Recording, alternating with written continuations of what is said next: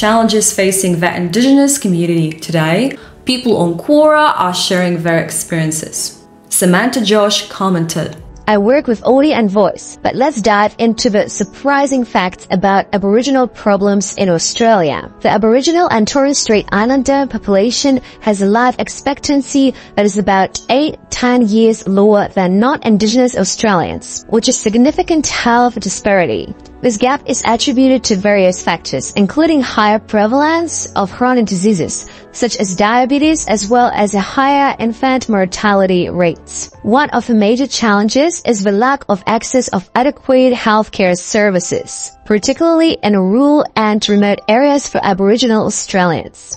Did you know that only 65% of Aboriginal students complete Year 12, compared to 85% of non-Indigenous students? Lastly, very critical shortage of Indigenous professionals in key fields such as law, medicine, and education, which exacerbates the lack of Indigenous representation in leadership positions and perpetuates systematic inequality.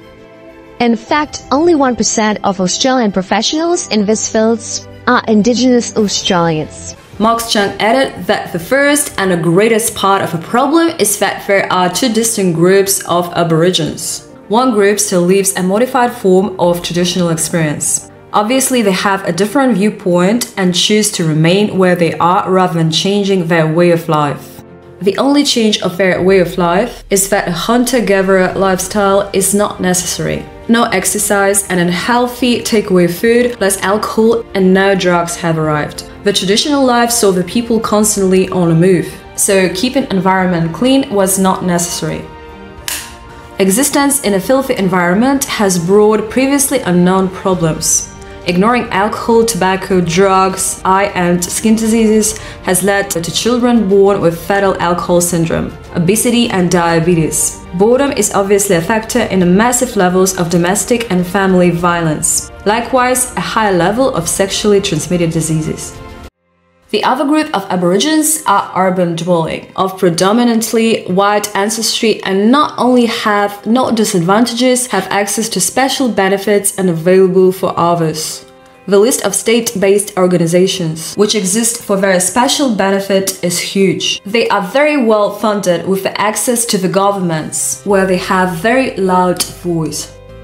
On the Commonwealth level, special funding runs into the tens of billions annually. There is a very large number of organizations responsible for the minister who is appointed for their special benefit. The most prominent, NIAA, has a multi-billion-dollar budget and a massive staff. So the life and health circumstances of the two groups are totally different.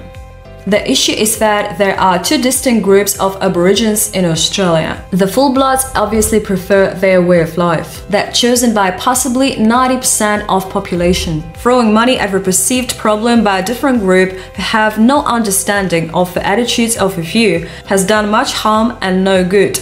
There are no easy solutions, but the most practicable would be to separate a suitable sized area of the country where Aborigines are able to return to their hunter-gatherer lifestyle.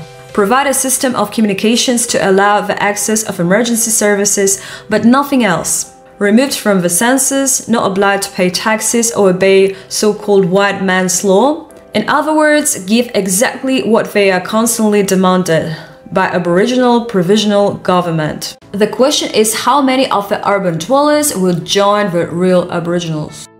So that was just a few thoughts of people on Quora. Let me know what you think in the comments below, and I'm gonna see you next week. Don't forget to subscribe to my YouTube channel.